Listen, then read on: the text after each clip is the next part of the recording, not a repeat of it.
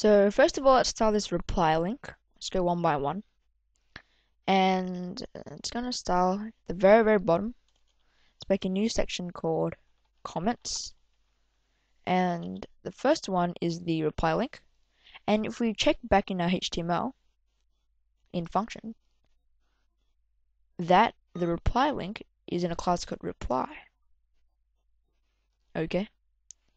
But we actually don't really know. So what we can do is we can right click on this reply button, inspect element. And although it is in a class of reply, inside of that, there's an anchor tag called comment reply link.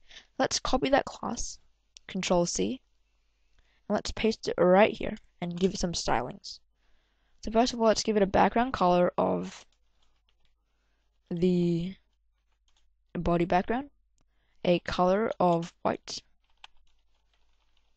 a padding of 10 pixels, margin of 20 pixels top and bottom, a font size of 17 pixels. Let's give some border radiuses of maybe 10 pixels. And finally, we'll have a padding, sorry, not padding, what am I doing? And opacity of 0.9. Now, why do we have this opacity of 0.9? Because we're going to have a hover effect. So let's add the transition. Okay. And let's do the reply, the hover effect. And here we're just going to go transition all. And what's going to happen is an opacity change of 1. Let's take a look. Now, at the moment, it looks a bit dodgy, but it'll fix in. Looks alright now. So now let's style each comment. So once again, let's right click. And you can see here, each comment has a class of comments right there. So let's style that. Let's go li.com. It says dinner li comment. And let's go ls none. We don't want any bullet points. We want a margin, top to bottom again. So you can separate it. A background color of a gray color. Very light gray. Padding of 20 pixels. And a border radius of 15 pixels. Let's take a look. And there we go. That looks decent. Let's just add another comment to distinguish the two comments. Yeah, so you see it's separated. Okay, so now let's style this, the counter. If we inspect element, that's in a ID of comments. So let's go comments. And once again, give it a background color of the body background. Color of white. Margin to separate it on top and bottom. Font size of 20 pixels. Padding 5 pixels, 10 pixels. What else? We don't want any borders, just in case. Let's see. Actually, no, we didn't need that. Font weight normal. And let's take a look. Yeah, that looks good. 2 comments. So yep. And now let's style some depth. So I want to show what happens here if I click reply. At the moment, it still stays at the bottom. We'll fix that later. But if we type in, this is a threaded comment, and go submit comment, it'll go below the admin, this comment. But we can style this one again. Let's go inspect element. And using this tool, we can tell that all the the thread comments. They have a class of depth in front.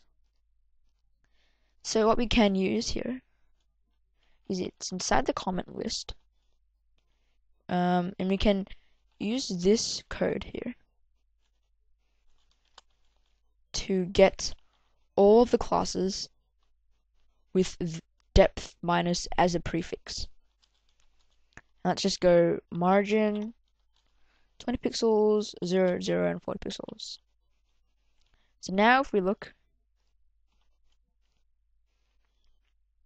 there you can see it's much better. However, the depth of 1, we don't want that to move.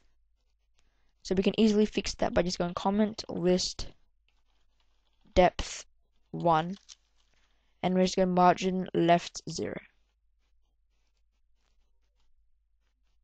That'll stick back. Cool. So that's the threaded comment. And now let's style the header, this part. Start with the header, yeah. And we want the comment header to be a height of 50 pixels. Oops. Height 50 pixels. We'll take a look here. And then we'll get the comment header, the image, which is the avatar. And what I want the image to do, I want the image, and at the moment you can't see the image, that's because I'm not connected to the internet.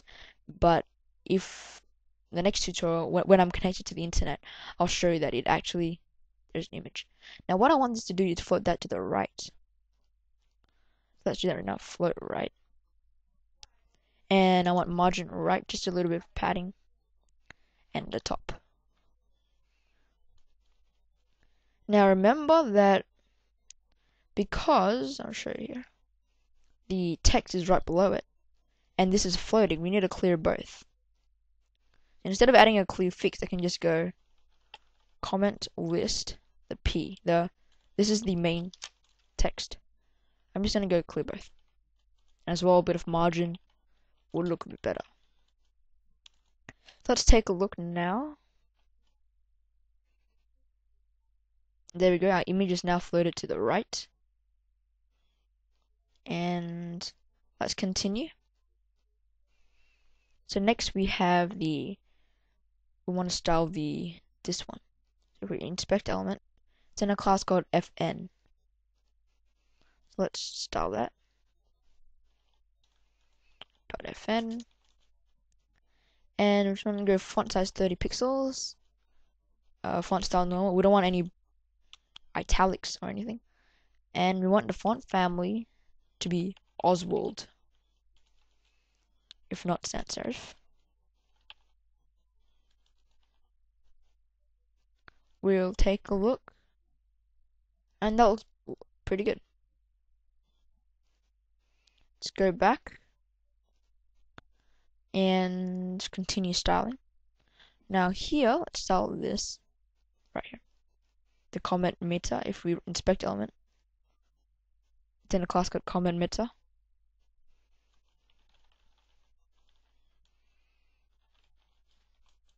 And in here, let's go font size 15 pixels, and we want the color to be a bluey color. 979. Oops, let me see. Is this the right? Things like that. If we take a look, yeah, so we get a blue color right there. Now let's do the yeah, I think that's good for now. Let's style the comment form, shall we? So first of all, let's style the. Okay, I want to show you something.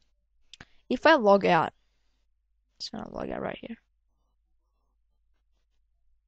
And if I look at the form, you can see there's some fields that I have to style, and it's not really in line.